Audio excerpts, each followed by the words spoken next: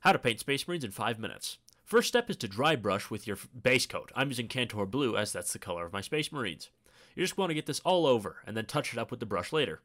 And then we're moving on to using a Baden black or any black paint to paint the casing of the weapons and the details on things like the power pack or any other thing you want to pick out. From here, make sure you also get the joints between the armor and the belt, as well as any other details you want to be picked out in black or whatever the secondary color you use is. From there, you're almost done.